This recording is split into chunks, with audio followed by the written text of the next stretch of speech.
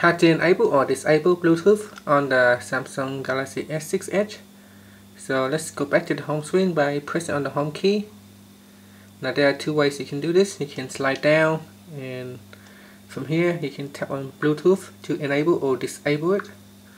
You could also go into settings. So from the home screen, tap on apps, go into settings, and settings, tap on Bluetooth at the bottom here. Now then you can slide the switch to the right to turn it on. Now you can see I have available devices here. Next is 5. You can either tap on that device to connect to the other device if it's available. So confirm passkey is this one here, and then you just have to tap on OK to pair it with that device. So on the device you also need to pair it as well. So tap on pair.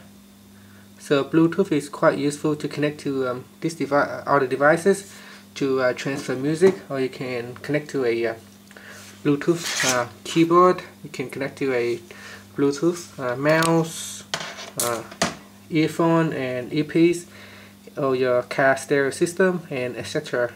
So there are many uses how you can use the Bluetooth. So that's how you can turn it on and off. Finally, just pressing on the home key at the bottom to go back to the home screen. Thank you for watching this video.